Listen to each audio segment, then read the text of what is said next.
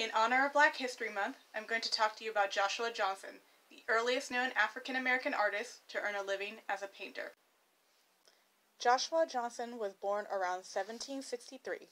According to an 1782 manumission, he was the son of George Johnson and an unidentified enslaved woman.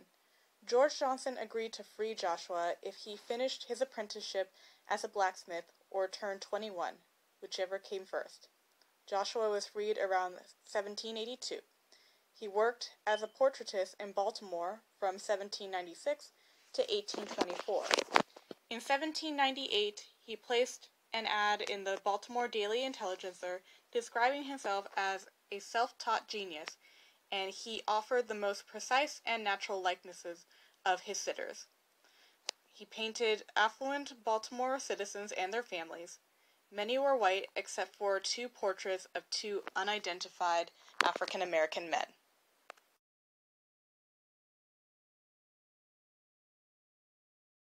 Unfortunately, not much is known about Joshua Johnson. Hopefully, more information about him and other artists of color can be found in order to tell more of the story of our country and add to the world of art. If you want to learn more about Joshua Johnson, I've added the links to my sources in the description of this video. Please like and subscribe, and please share this video.